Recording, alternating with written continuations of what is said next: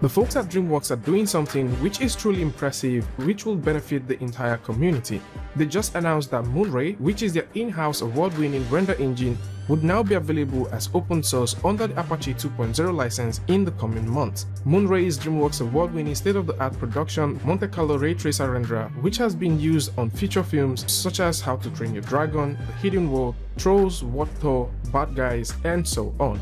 This is a welcome development as artists would soon be able to create stunning images with this soon-to-be announced industry-grade render engine. Moving over to the release note, the Vice President of Dreamwork Global Technology has gone on to say that we are thrilled to share with the industry over 10 years of innovation and development on Moonray's vectorized, threaded, parallel, and distributed code base. The appetite for rendering at scale grows every single year, and Moonray is set to meet that need. We expect to see the code base grow stronger with the community involvement as Dreamworks continue to demonstrate our commitment to open source. Moonray, which is continually in active development at Dreamworks, is built on a leading-edge, high-scalable architecture with no prior legacy code, allowing for quick feature films quality, artistic iteration, which includes support for distributed render, a pixel matching XPU mode, which offers improved performance by processing bundles of ray in the GPU as well as the CPU, ray processing via Intel Embree, shader vectorization using Intel ISPC compilation, and bundled path tracing. Moonray also includes a USD Hydra delegate for integration into content creation tools, which are now considered as standard. And with Intel pitching in, they've also gone on to say that we are proud of our close collaboration with Dreamworks Moonray with the impressive photoreal ray tracing render performance support by open source Intel Embree and Intel implicit SPMD program compiler. Both distributed in the Intel One API rendering toolkit, Moonray's features like hair and fore rendering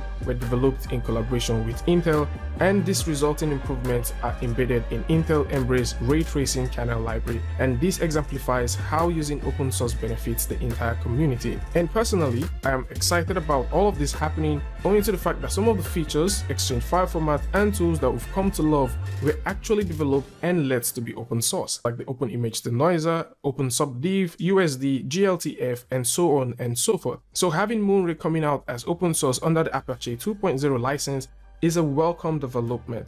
And for those who are wondering about performance, Moonray utilizes Dreamworks distributed compilation framework ARAS, which will also be included in the open source code base. And this in itself also provides a multi-machine and multi-context support, which speeds up interactive rendering display for artists to actually iterate faster. And with tools like this available as open source, sooner than later, software developers will start integrating this renderer as an Uber renderer that ships with the software itself. So this is more like it. For those who like to go ahead and take a look at this, there's going to be a link in the description that will bring you right here, where you can read up on all of the cool things. And of course, if you like to see some of the things that Dreamworks actually offers, if you go over to the About page, you'll be able to see all of the nice things that Dreamworks brings to the table.